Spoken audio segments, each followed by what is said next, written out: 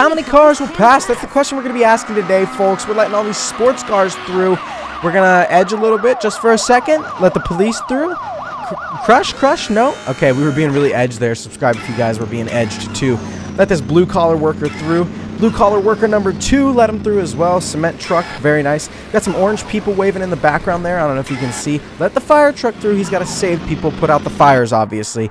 Sledgehammer in the middle of the road. This is pretty common nowadays. I don't know if you guys have seen this in real life or not. Cannons on the side of the road. That's a new one. Who puts them there? Not sure. All right, let the McLaren through. Thank you. Very nice car.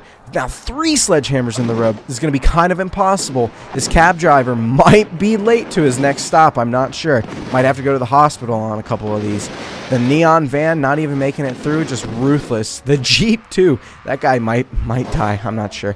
The blue car got messed up before even hitting the sledgehammers. Dude, let him through. What?